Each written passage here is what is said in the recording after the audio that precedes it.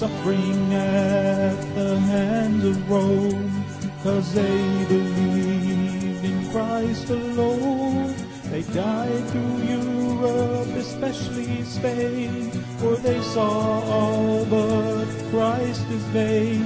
He suffered by his death for men, to save them from their awful sin.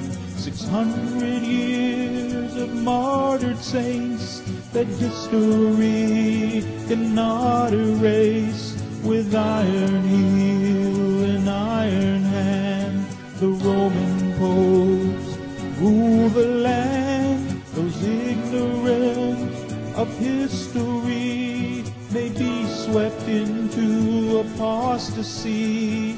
We won't be lulled by Rome's sweet lie, with 50 million reasons why. Salvation is by faith alone, in Christ alone, by grace alone. A sovereign God give faith to man. Salvation's in the Maker's hand. This gospel offends Rome today. They offer up another way, a counterfeit, a compromise. Beware the ancient papal lie, with such a cloud of witnesses who by grace died in their Lord. Recall their memory to say, by the same faith we live today. Good evening. My name's Tom Fress, guest hosting for Walt Stickle on Walt's Mystery Babylon News Radio. It's my pleasure to be here once again tonight to continue our reading and discussion of this most magnificent and blessed Protestant work, a book that ought to be read by every man, woman, and child in this world. It's entitled Romanism and the Reformation, from the Standpoint of Prophecy, by Henry Grattan Guinness. Last week we concluded the fifth of a series of lectures given by Henry Grattan Guinness back in the late 19th century, 1880-something or other, to an immense live audience. People flocked from all around to hear Henry Grattan Guinness tell the truth about Rome and about the Protestant Reformation. They came from miles around, both prince and potentate, and the common man came to listen to Henry Grattan Guinness reveal the truth, the biblical, historical, and prophetic truth about the Roman Catholic Church and about the papacy, the Antichrist, and the scarlet harlot of Revelation chapter 17. He was a champion of the Protestant Reformation. He was a champion of Jesus Christ. And I am blessed to my bones, to the marrow of my bones, to have the liberty and the freedom, at least enough in this country, to read this book, not only for myself, but to read it to any blood-bought Christian that is hungry for the truth. What a blessing this book has been to me and everyone who has heard it read. God empower me to bring forth not only the text of this book, but the essence and the spirit wherein it was written. Let it speak to the marrow of your bones and learn from this book the law of liberty. Now, in the last lecture, lecture 5 of this series, up until the end of that lecture, lecture 5 on page 222 of the book, if you're following along in the online version, we talked about how Bible-believing Christians, from apostolic times until the rise of the papacy, from the rise of the papacy to its zenith of power during the 12th century, when the papacy had grown to control all the kings of the earth, and how he persecuted the saints and made war against the saints and wore out the saints and crucified and burned them alive at the stake. We learned about the Inquisitions, and all of those Christians from the very beginning, when they read the prophecies of Daniel and of Paul and of John, they unanimously agreed that it applied to the papacy. All the prophecies of Paul, John, and Daniel regarding the Antichrist, the little horn, the man of sin, the son of perdition, were unanimously applied to the papacy. Why? Because he perfectly fulfills those prophecies. Truly, this is a divine book, this Bible that we read. And the prophets Daniel, Paul, and John nailed it. Why? Because they got the truth directly from the truth, Christ himself.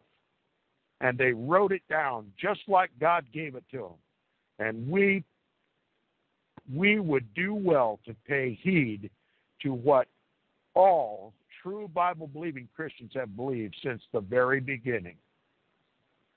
And we should ask ourselves, if we don't believe that the papacy is the Antichrist and that the Roman Catholic Church is the scarlet harlot of Revelation chapter 17, why not?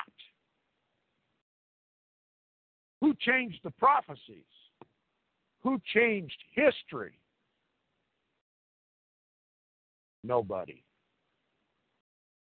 They stand alone by divine right. And they give the testimony that every man, woman, and child on this planet deserves to hear.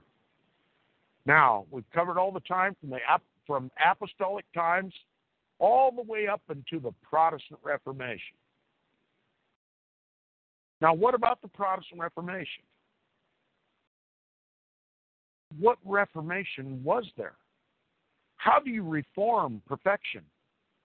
They were perfect in their beliefs, all Bible-believing Christians. They were unanimous in those beliefs. They were steadfast in their belief about who the Antichrist was and who the scarlet harlot was. Well, they weren't reforming the truth. They were trying to reform the Roman Catholic Church. But after a period of time, and not so long a time, it became apparent to the Protestant reformers that they could not reform that church. It was prophesied to be what it is, and it was prophesied to be what it is until Christ's return. So instead of trying to reform the Roman Catholic Church, out of which they came, they began just simply to tell the truth and to curse Rome, to identify Rome for what she is and leave no one ignorant of that truth. They felt that it was their spiritual and bounden duty to Christ to expose to the world the Antichrist of Scripture, the scarlet harlot of Revelation chapter 17. And that's what fueled the Protestant Reformation. For the first time in history, it was Roman Catholics who saw in the Scriptures themselves, after being prompted to read it for themselves, whereas heretofore, as Roman Catholics, they were not allowed to read the Scriptures. Only the priest was allowed to read the Scriptures. But true Bible-believing Christians like Tyndale, Wycliffe, Huss, Jerome, the Waldenses, the Huguenots, the Hussites, all of those who translated the Scriptures made those Scriptures available to these Roman Catholic monks in their own language. And even against Roman Catholic canon law, they read those Scriptures for themselves. And like every Bible-believing Christian before them, they came to the unanimous conclusion they were right. The Pope is the Antichrist, the papacy is the Antichrist, and the Roman Catholic Church out of which they came was the synagogue of Satan, the scarlet harlot of Revelation chapter 17. So a vast percentage of Roman Catholic monks and priests left the Roman Catholic Church in protest, and that's what started the Protestant Reformation. Unanimity, the solid unanimous belief that all Bible-believing Christians before that time were absolutely correct in their interpretation of the Bible prophecies of Daniel, Paul, and John. You want to belong to that family? You must give up futurism. It's a lie. It was a lie spread to deceive and to destroy Protestantism and to make us all return to the scarlet harlot and to the Antichrist. Because if you believe that the Antichrist doesn't come until the last 7 years before Jesus Christ returns, then that exonerates the papacy and all of its diabolical history. That's why the papacy and all of its diabolical history, all of its wars and inquisitions, are not taught in our schools today. It's not taught in our churches today because they do not want you to know the truth. But I'm all about the truth. So is Henry Grattan Guinness. So is Walt Stickle. And I believe you're here because you want to know the truth. And now we're going to talk about the truth as it was established by the Protestant reformers in the 16th century. This is Lecture 6. It begins on page 223 if you're following along. The title of this lecture, Interpretation and Use of These Prophecies in Protestant Reformation Times. Now we're going to see what we are supposed to be made of. It says the 16th century presents the spectacle of a stormy sunrise after a dismal night. What's Henry Grattan Guinness talking about here? What was the stormy sunrise? It was the Protestant Reformation. Light came back into the world and illuminated the darkness of history, Roman Catholic history. The 16th century, the 1500s, the Protestant Reformation officially got its start on October 31st, 1517, when Martin Luther nailed his 95 Theses to the Wittenberg church door, condemning the papacy for selling indulgences, the forgiveness of sins for money, just to finance the building of St. Peter's Cathedral in Rome, the Vatican today. That's right. The priests of Rome went throughout all of Europe saying, we will forgive all your sins for enough money. And believe it or not, the superstitious Roman Catholics of Europe put their money in the coffers of these diabolical priests, thinking that that would buy their way to heaven and the forgiveness of sins. That's how the Roman Catholic Church got so filthy rich. That's how St. Peter's Basilica, which was built on the proceeds of these blasphemous indulgences, was built. Have you ever seen the inside of St. Peter's Cathedral in the Vatican? The inside of it? You've never seen such lavish stone and gold and silver and precious stones and pearls in your life. You've never seen so much idolatry, statues and images and idols in your life. And it all came from the proceeds, filthy lucre, stolen by the priests of Rome under the pretense that they had the power to forgive sins for money. The Bible calls it simony.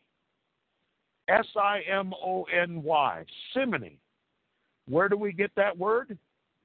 Why, from the name Simon Magus. Remember, it was Simon Magus, and I believe it was Acts chapter 8, who confronted the Apostle Peter, believing himself to be a Christian, and offering to buy from the Apostle Peter the power to impart the Holy Spirit.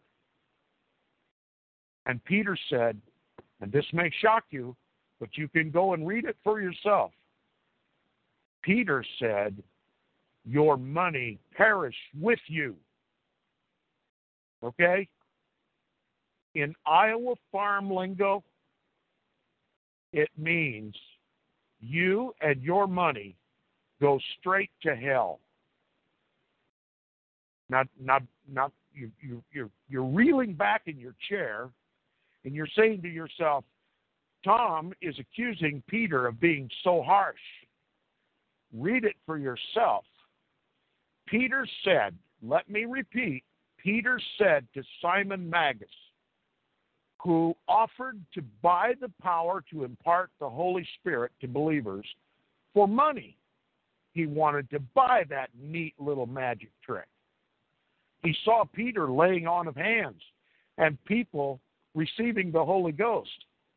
He wanted to buy that. Remember, Simon Magus was a magi. That's why we call him Simon the Magus, Simon the Magi. And Acts chapter 8 says that he was believed to be the great power of God in Samaria. And he bewitched all the people until it is believed that he reformed to Christianity.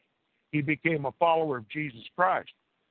But when he came to Peter and offered money for the power to impart the Holy Spirit, what he was actually trying to do was to buy an apostleship. And then to use that apostleship, that authority, to impart the Holy Spirit to true believers. And listen again to what Peter told him. You think I've overstated this? Listen carefully to what Peter said. Thy money perish with you. That's why today, buying the forgiveness of sins from a Roman Catholic priest or anyone else for money is called simony. It is condemned in the Bible. The forgiveness of sins is free. It's the law of liberty. All we have to do is reach out and take it. God offers the forgiveness of sins for free. He paid the price for all of us. And all we have to do is take the gift. Somebody offers you a gift. What is it if you don't take it? It's not a gift. It's nothing. You have to take the free gift that Jesus offers, and it's a lifetime of bliss with him in the kingdom of heaven. It's forgiveness of all sins. It is to be imputed to us the same righteousness with which Christ is clothed. It is to be like him. And to be like him is to live forever in the absence of sin and the presence of Almighty God. We don't want to be simoniacs like the Roman Catholic priests. That was the dismal night that was shed away when the light of the gospel came to Roman Catholic Europe by these Roman Catholic reformers.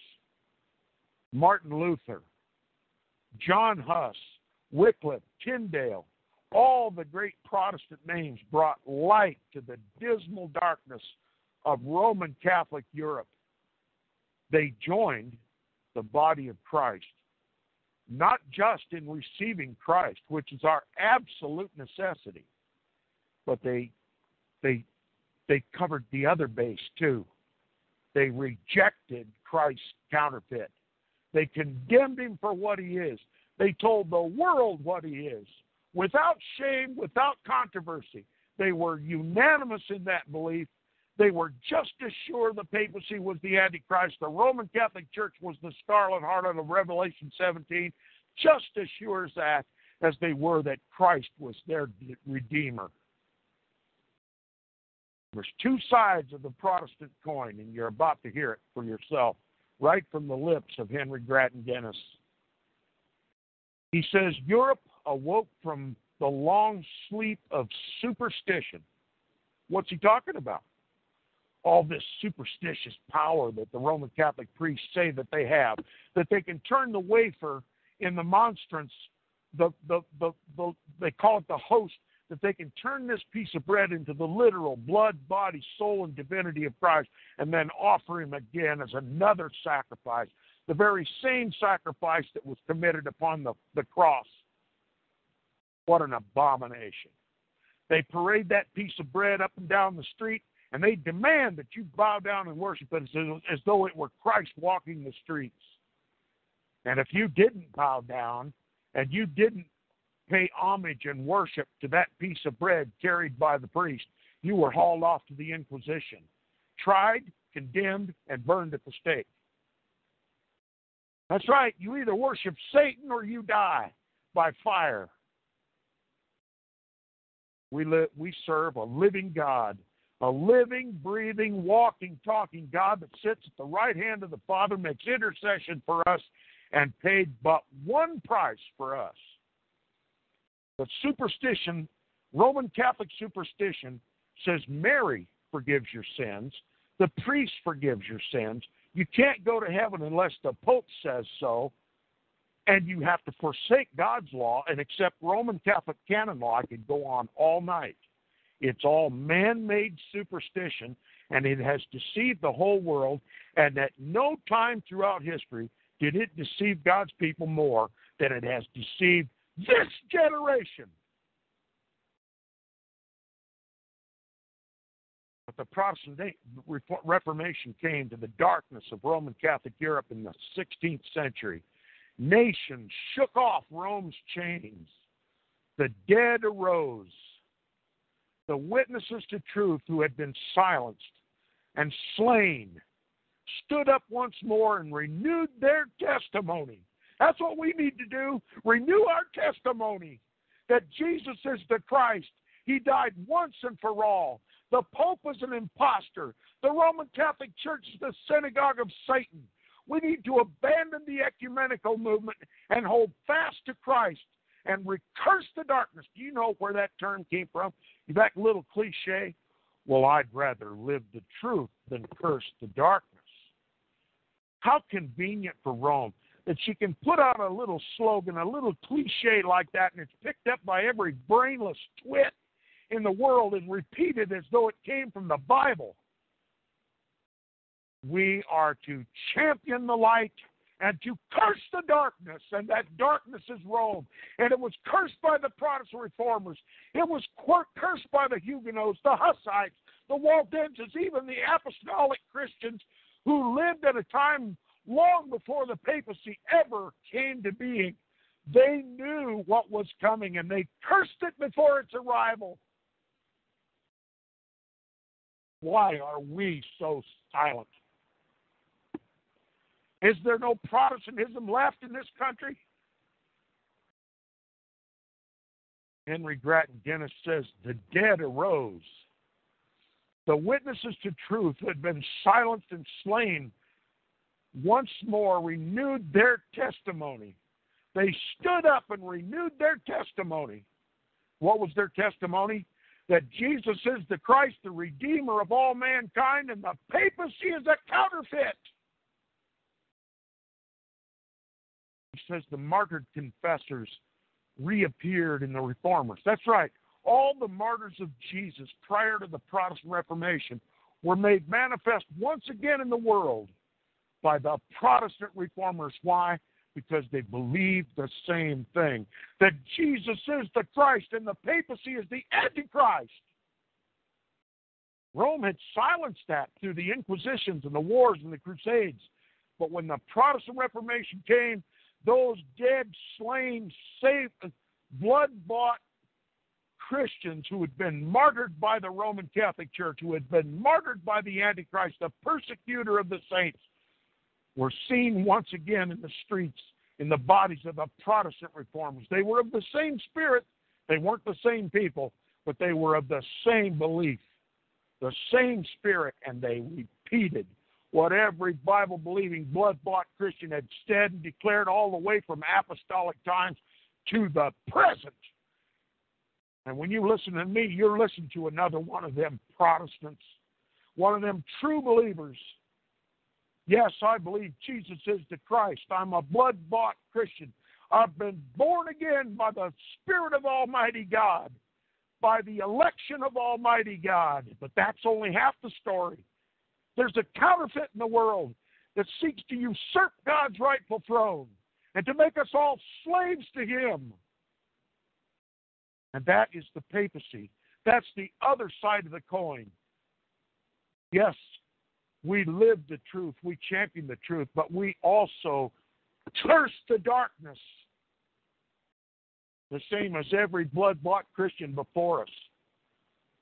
He said the martyred confessors of Christ reappeared in the Protestant reformers. There was a cleansing in the spiritual sanctuary. Civil and religious liberty. Civil and religious liberty. Didn't you hear me? Civil liberty and religious liberty were inaugurated. See, before the Protestant Reformation, you were a spiritual slave to the Pope. You couldn't go to heaven unless he turned the key for you. You couldn't have your sins forgiven unless the priest forgave your sins. And also, the civil government, no matter where you lived in Roman Catholic Europe, the kings were all crowned by the Pope. They had their kingdoms by the behest of the Pope. And if they did not do what the Pope said, they lost their head. They lost their crown. And the Pope picked another king. So the civil governments of the world served the papacy, and they upheld Roman Catholic canon law. So prior to the Protestant Reformation, there was no liberty that the Pope didn't give. And the Pope, if he gives you a liberty, he can take it away. So says Roman Catholic canon law. And that's what he did. He took away the liberty of the people. You couldn't speak a word against the civil government or the church, the Roman Catholic Church. If you did, the civil government was to arrest you and hold you until the inquisitors could make trial in a tribunal and condemn you to death as a heretic. That's why we have the First Amendment in this country. We have the First Amendment for the sole purpose to give us liberty to criticize both the civil and the religious authority in this world. There were Protestants in the colonies who would not ratify the Constitution of the United States until they were guaranteed these liberties. They had to be amended to the Constitution. That's where we get our Bill of Rights. The very first right that was received through the Bill of Rights was the guarantee that we would always be free to criticize the Pope and the King, so that never again, especially in the United States of America, could the Pope dictate spiritually or through the civil power what we could say or do or anything else. Okay? You want to be free? You have to be free to preach Jesus Christ and Him crucified, and you have to be free to condemn the papacy and the civil government that upholds the law of the Roman Catholic Church and deprives its citizens of the liberty whereby Christ hath made us free. That's been totally lost in the United States of America. There isn't a drop of Protestantism left in this country.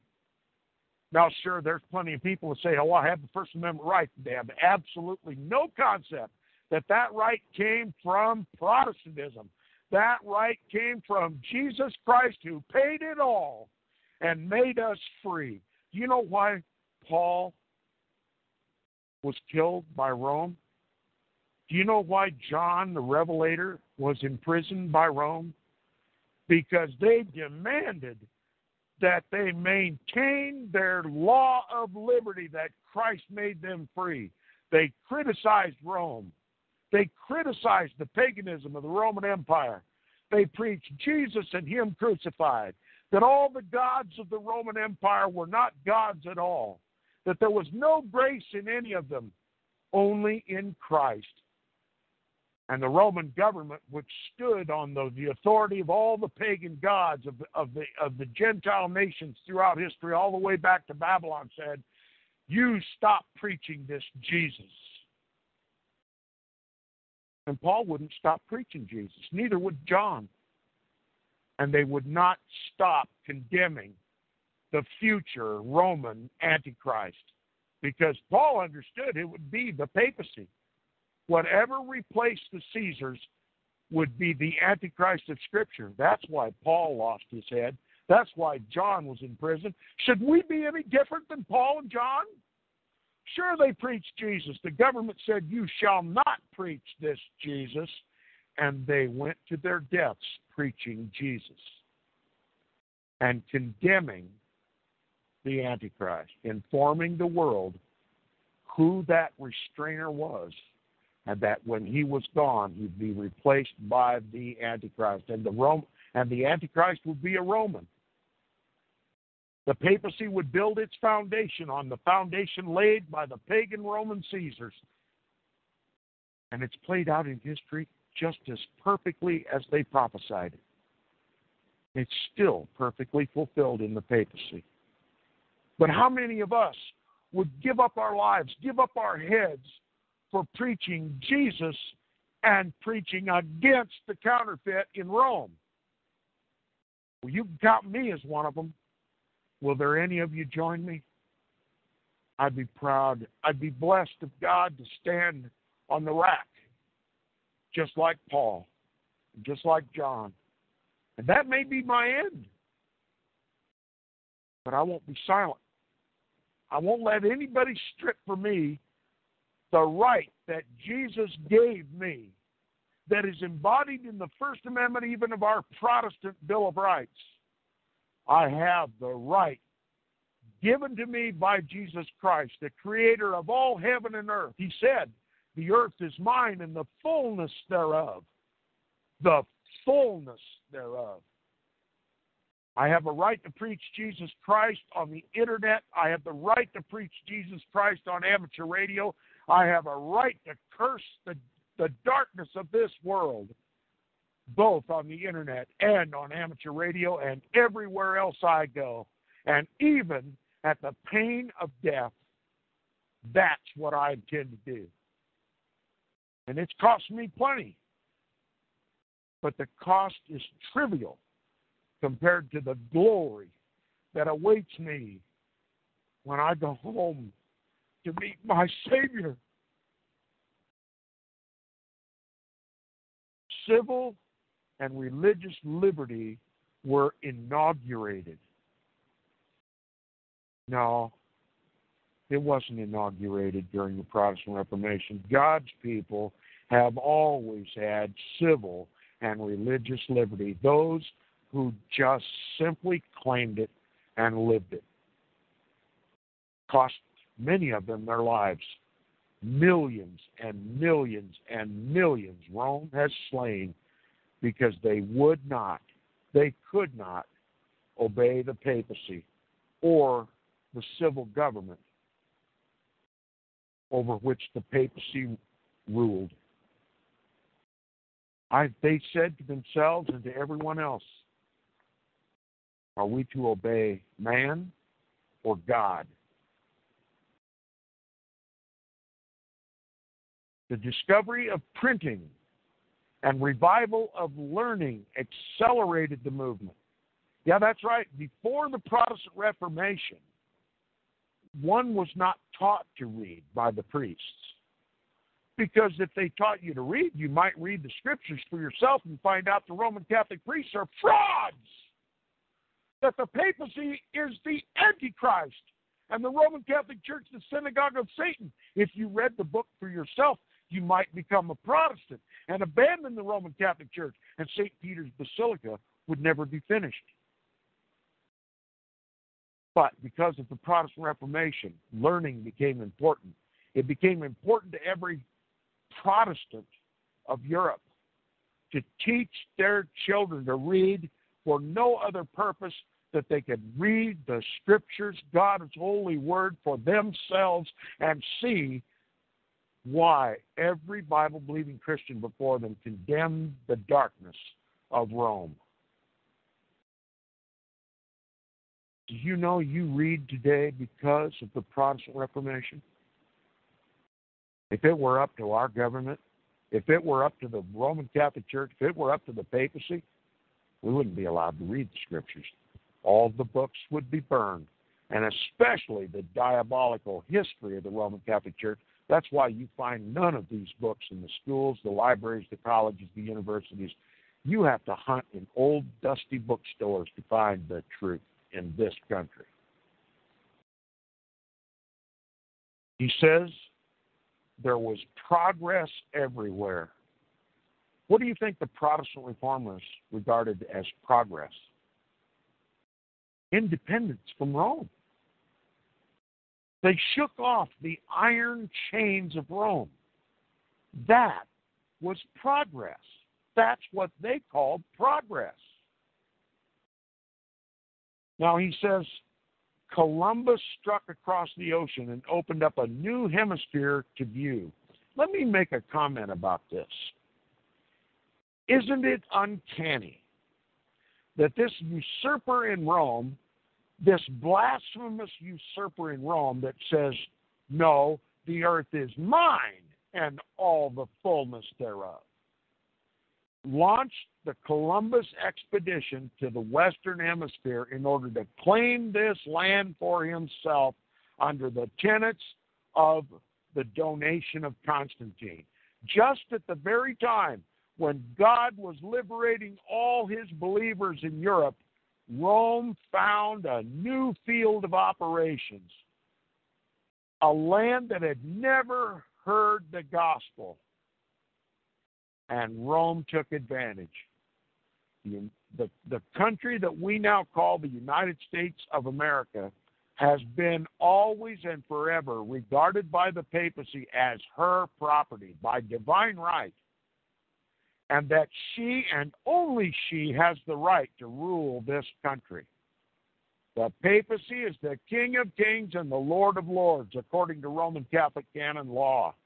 And this land was established as a papal conquest during Columbus's expedition. Columbus was sent under the auspices of Spanish Ferdinand and Isabella, who were diabolical servants of the Antichrist, and they set sail for the Western Hemisphere to claim all lands for the Pope. Rome's had a claim on this land. As phony as it is, she has worked that claim to perfection. She believes she has a divine right to do it. And once she has conquered it, she's going to put down all opposition because she believes that, too, is her divine right. She exercised that right in Europe to the tune of hundreds of millions of Bible-believing Christians, and that's just exactly what she intends to do here in the Western Hemisphere. Once Rome has been raised to the ascendancy that she desires, once she feels she is safe to do so, after the Protestant Reformation has been destroyed by futurism and ecumenism, Rome is going to start killing right here in Protestant USA, burn and kill the heretics. And if that's not true, then explain to me what she did in Europe in the dark days, the dark ages, before the light of the Protestant Reformation liberated them. God's people were liberated in Europe. Now the darkness has come to Western Hemisphere, and Protestantism is losing the fight. Why? Because they don't even know there is a fight.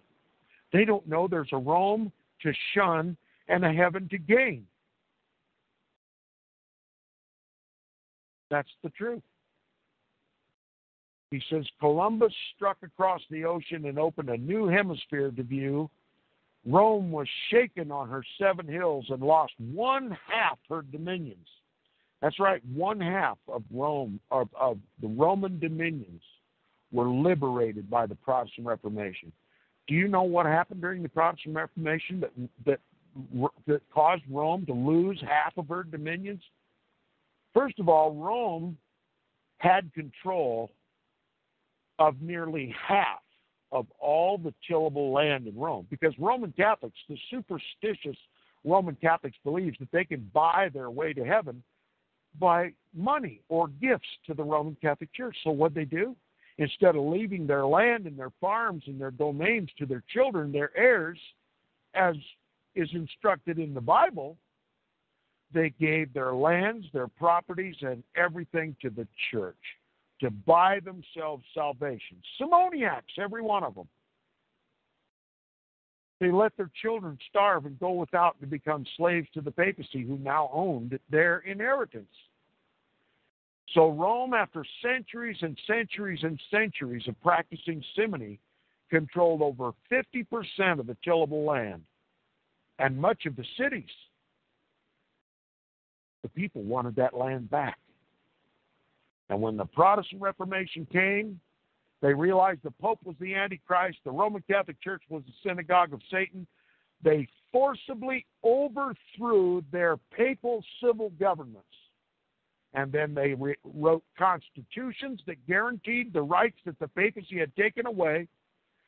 They gathered up armies. They elected their own kings, queens, and leaders, political leaders, and demanded that they observe the liberties wherewith Christ has made us free, and they stripped Rome of all those properties that the Simoniacs had given Rome. Rome was bleeding arterially. It looked for all the world that the papacy would be no more. Half of her territories were taken back. They weren't stolen from the papacy. They were taken back to their rightful heirs, God's people. You see, God had chosen to bless his people by the fruit of the ground. That's why Adam and Eve were gardeners. That's the method by which God has promised to bless his people. By the free produce of the ground. All you have to do is work it, put the seed in, cultivate it, and raise the crop, and harvest it, and use it as you see fit. And spend the money from the proceeds to protect to supply your family. But that's not the way it is now. In the old world order, in the dark days, Rome owned the ground, and the people were slaves to the Pope. Yes, they farmed the ground, but they got none of the proceeds, only but what pittance the papacy would leave them. The governments of their nations were saddled with heavy taxation from the papacy. So whatever wealth that the papacy gave the citizenry was paid in taxes to the government that went to the papacy. Do we want that to be restored in this country? Do you know why you get up in the morning and work at least 3 or 4 hours, depending upon what you earn? 3 or 4 hours of each day goes in taxes. And where do you think those tax monies go?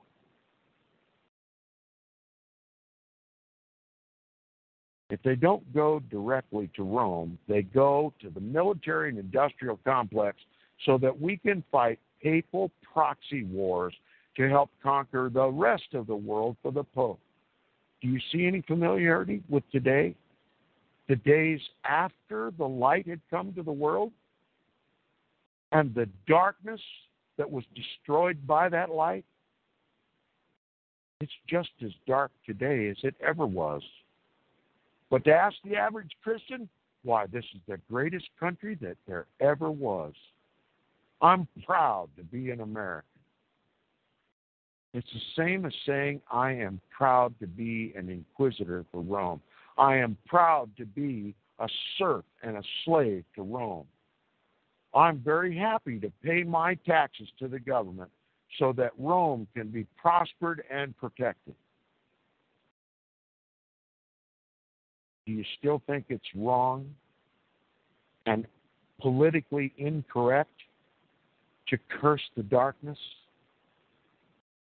See, in the churches today, they say, I'd rather live in the light than curse the darkness. Oh, that sounds so holy, doesn't it? But because the pastors, those dumb dogs that don't bark, because They don't preach. They don't curse the darkness. We're ignorant of what the darkness was. Do you know that I absolutely had no idea? Up until the time that God opened my eyes, I had no idea of any Roman Catholic Church history.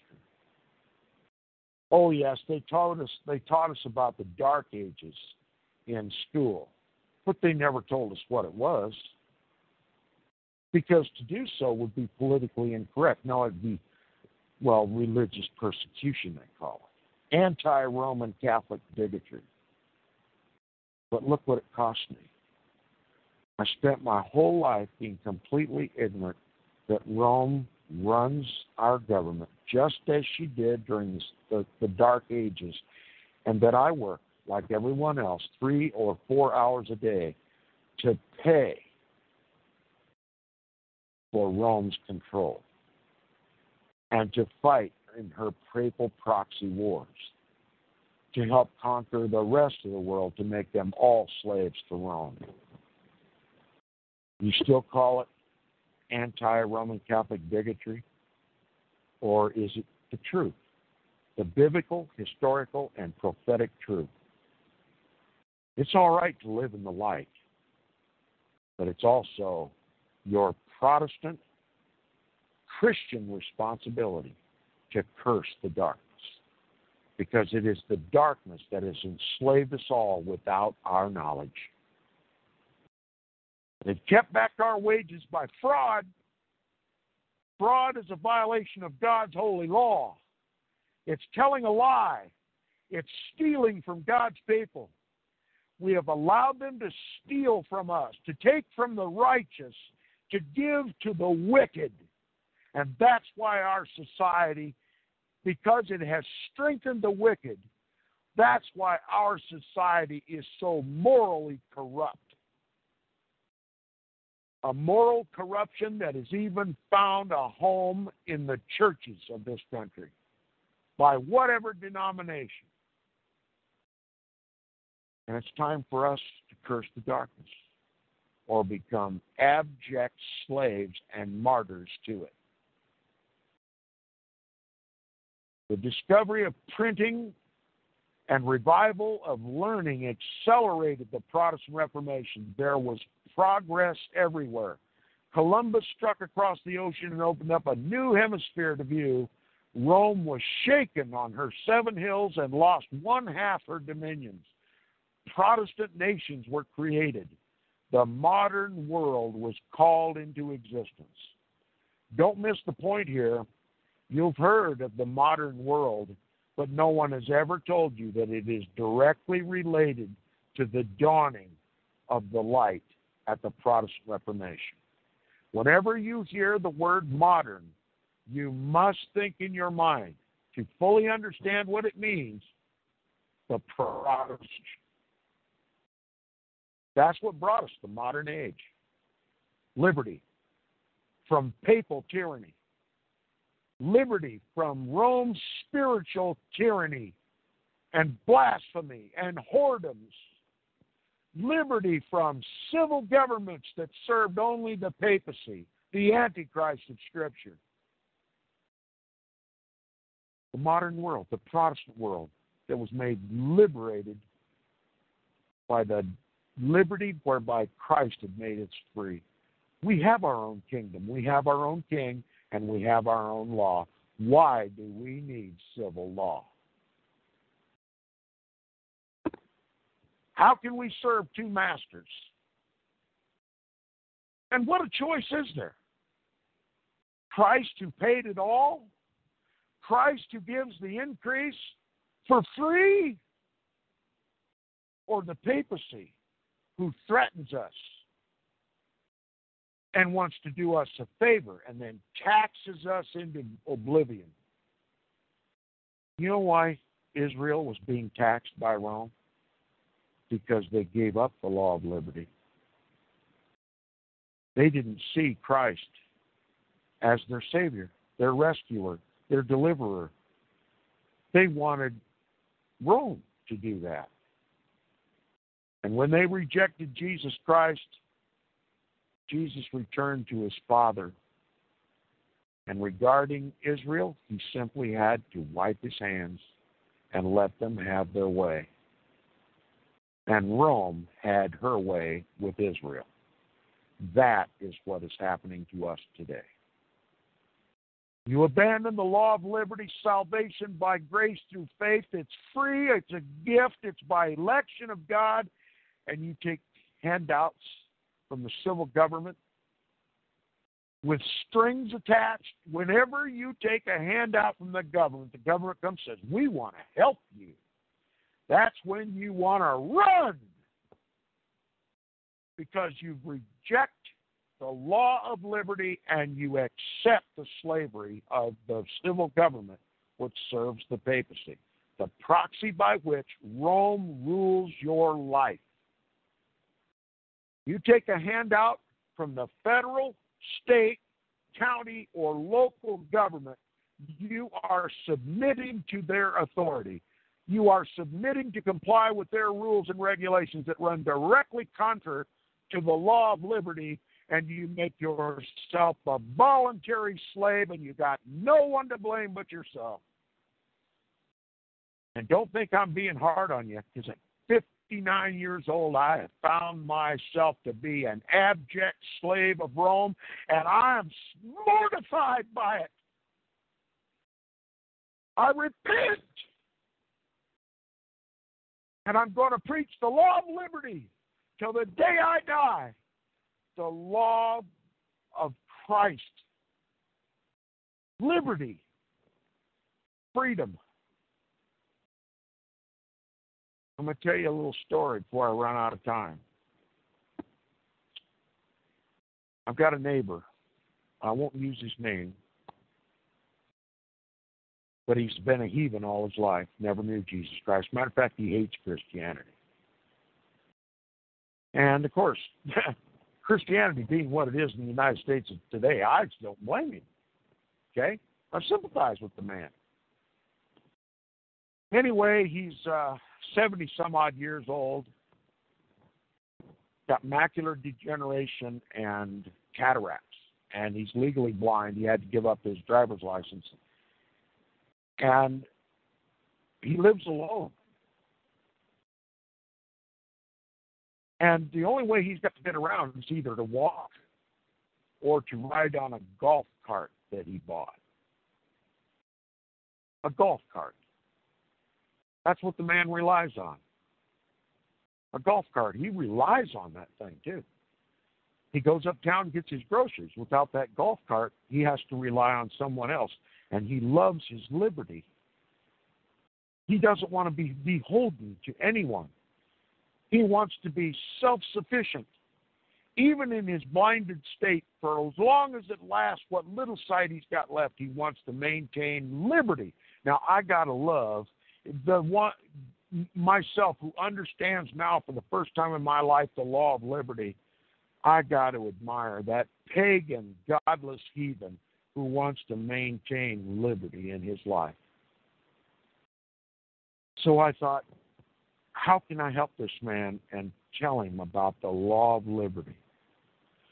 Well, his golf cart broke down. He couldn't get around.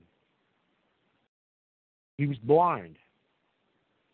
And I'm thinking, that golf cart's got a 2-stroke engine in it, and I can tear one down and put it back together with my eyes closed. I'm going to go over there, and I'm going to fix that old man's golf cart for him, his golf cart for him. And then I'm going to teach him about the law of liberty. He loves his liberty so much, I'm going to make him appreciate his liberty more than he ever has in his life.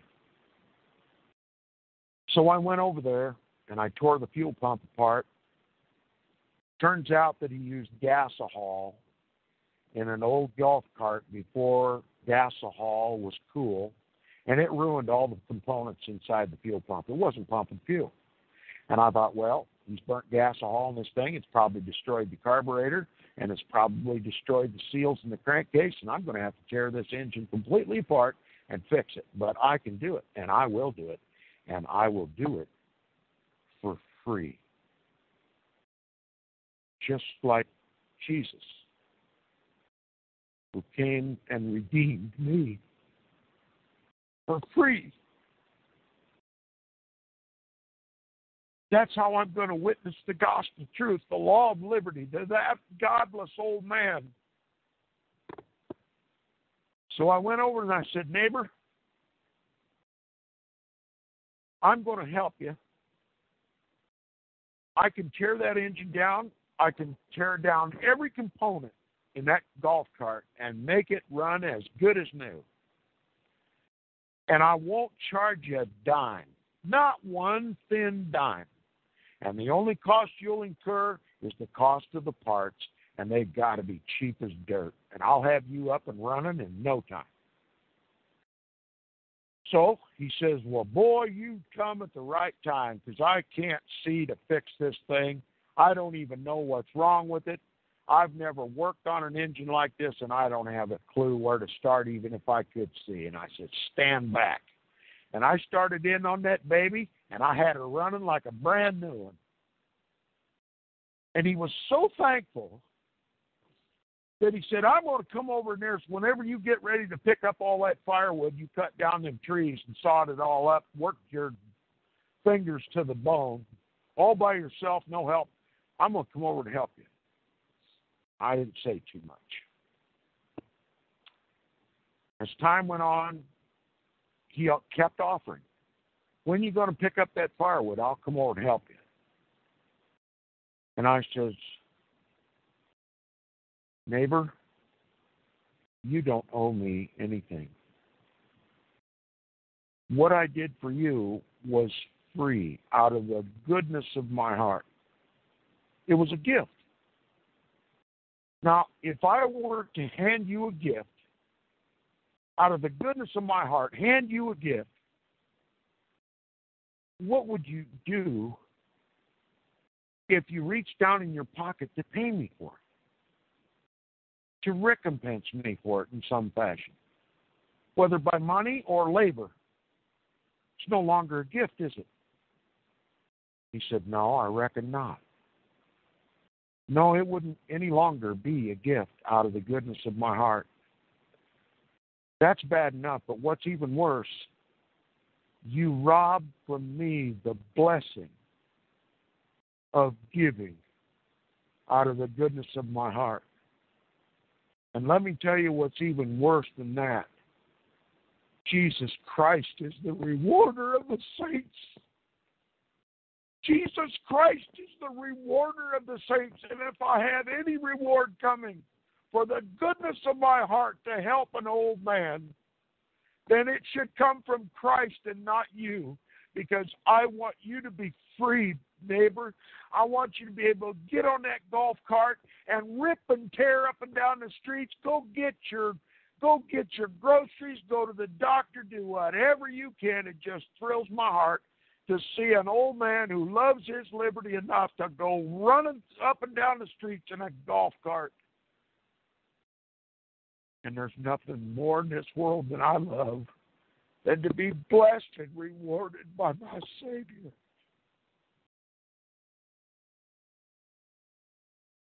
You steal from me that reward if I were to accept payment. Jesus said, freely you have received, freely give. Let me tell you something, neighbor. If this whole world understood and knew the law of liberty, do you know none of us would be in debt? He thought for a moment, and I saw the light come on in his eyes. Do you realize the government comes here?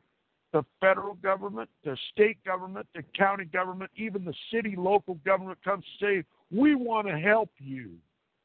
We want to help you. And you stick out your hand and you take it. But when you do, you bind yourself with Roman chains. No longer are you free to think and say what you feel in your heart. No longer can you do with your property as you please. You have to abide by federal, state, local, county government rules and regulations. You have to pay taxes on that land. to the tune of at least 3 or 4 hours of your work day to pay for that help that they give you. Well, let me tell you, neighbor, I'm not like the federal government. I'm not like the state government. I'm not like the county government. And I'm not like the municipal government. When I give freely because I receive freely from Jesus, the rewarder of the saints. And now for the first time in your life, old man, you've seen Christ. Do you still hate him? Do you still resent him? Or do you want to be like him?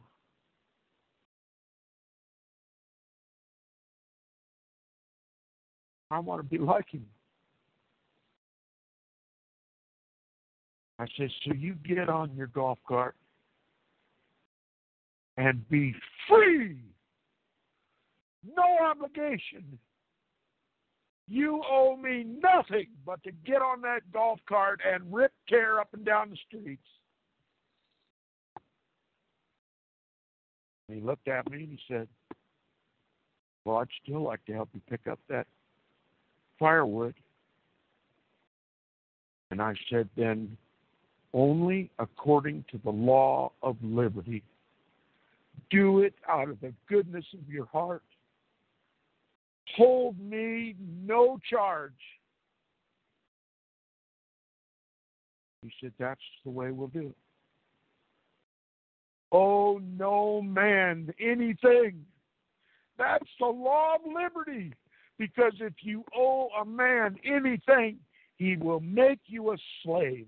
He's got a claim on your life, and he will use that claim to corrupt your morals. And that's what Rome has done. Rome has done it directly and indirectly through the civil governments. Federal, state, county, and local governments. They've even done it through your 501c3 churches. You walk in, what's the preacher say? You got the gospel today. If God has blessed you, then you owe me. And you pay me in tithes, 10%. You want to get rich? You got to pay me. I'm the priest. See, they built our churches, our Protestant churches, after the very image of Rome. You want to be rich? We want to help you. We'll give you the gospel. You give us your money, and then we'll give your money to the World Council of Churches, the National Council of Churches, the ecumenical movement.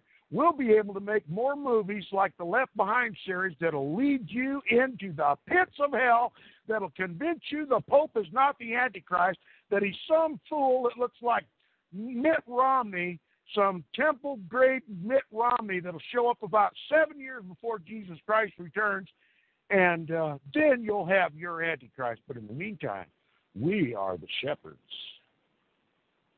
and we will help you.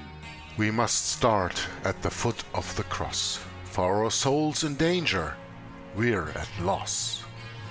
And when we kneel in that awesome place, at that very moment, you'll feel God's grace. Friend, let me tell you, you need to know, there is heaven, also hell below. Christ died on that cross to set you free from your vile sins and hell's agony. You're God's enemy without the cross. Reject Christ, and to God you're dross. To the prison of hell he will send, just Christ's work on the cross makes amends. God hates those who try to enter in, the gates of heaven still full of sin. Only his Son can take sin away. Go to the foot of the cross this day. God has provided only one way to enter heaven's wondrous array. Accept what Jesus did for us all. He paid our debt, so hell won't befall. Go to the foot of the cross this day. His precious blood washes sin away. We each need to think more of his cross Without our Savior, we're total loss.